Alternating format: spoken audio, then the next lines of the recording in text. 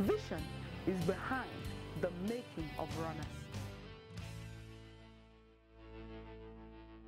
Praise the Lord. You're welcome to Thursday, the 14th day of April, 2022. Our topic today is hard work, a highway to the top. Bible says, but by the grace of God, I am what I am, and his grace which was bestowed upon me was not in vain, but I labored more abundantly than they all. Yet not I, but the grace of God which was with me. 1 Corinthians chapter 15, verse 10. Thought for the day. Successful people are hard workers. They are not just lucky. Diligence has been confirmed to be a key to life and destiny and the fulfillment in grand style. Diligence is both hard and smart work. Diligence is a highway to the top. On the other hand, indolence is the fast lane to obscurity in life. It can never be easy for the lazy. Jacob was a brutal worker. You see that in Genesis 31, 38 to 41. Hard work was the only way Jacob could survive and succeed in the hand of a very, very wicked and crooked uncle and master called Laban. At a point, he had to physically paint wood to determine the color of the animals that were to bring forth, because that was the next condition for the reward of his service. He practically wearied out Laban by work. Paul the Apostle was another example of a diligent worker.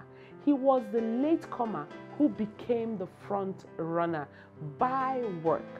1 Corinthians 15:10. So it is not when you became a child of God that matters, but the level of the commitment you are ready to give. It is the level of spiritual energy deployment that you are ready to release that determines how far you can go in life.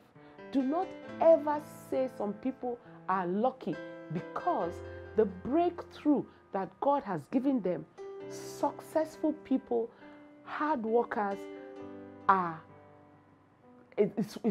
they are successful and they are hardworking, and that's why they have experienced that kind of breakthrough. There's nothing about luck in it. God has helped us, for instance, and the level to which he has brought us so far is a product of a lot of hard work. But anybody who says that we are lucky because of what God has done through us so far should try that kind of luck for maybe 2 weeks. Try running that schedule. There are some days we would walk throughout the night. That is how lucky we are, isn't it? Praise the Lord. Well, the Lord will grant you grace to be a diligent worker in the name of Jesus. Please determine to embrace work, hard work, diligent work, in order to access your high place in life. Remember this, successful people are hard workers. They are not just lucky, they are working, according to Papa. Praise the Lord. What's our assignment today? Number 1, refuse to be lazy or lethargic or indolent in life. Number 2, make up your mind to engage your life with brutal work. And I see you reaching the top in Jesus' name. Let's pray. Say after me, thank you, Lord, for your word to me today. Ask for the grace to be a hard and a diligent worker in Jesus' name. It's the fact that in addition to smelling and trumpeting and drinking and grabbing things, the elephant can use their trunks to breathe like a snorkel when they are deep inside water. In this way, they can swim fairly long distances. Isn't God wonderful? What a master creator. You have been created in his image perfectly and beautifully. May you fulfill destiny. In Jesus' name. I'd like to pray for you today. You want to be born again. You've been working and working, but you don't see results commensurate.